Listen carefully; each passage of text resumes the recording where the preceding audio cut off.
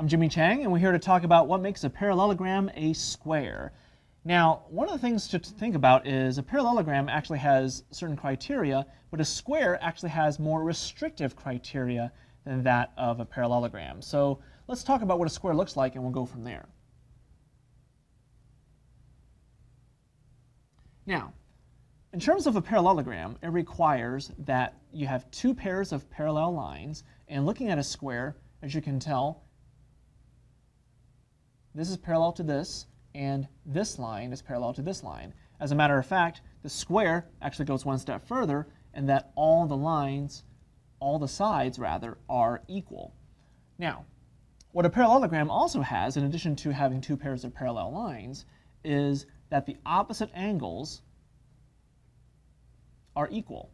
Now, in a square, this angle is equal to this angle, and this angle is equal to this angle.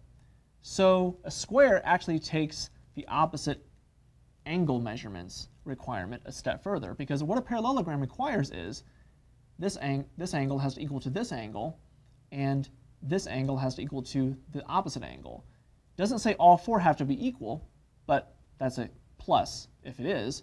But a square, which is actually more restrictive when it comes to criteria, meets all the criteria that a parallelogram has and more. So what a parallelogram has to be a square is all the sides have to be equal, but furthermore, all the angles have to be equal to each other, not just the opposite sides. So a square is a lot more restrictive than that of a parallelogram, so needless to say, a parallelogram has to go through more hoops to become a square.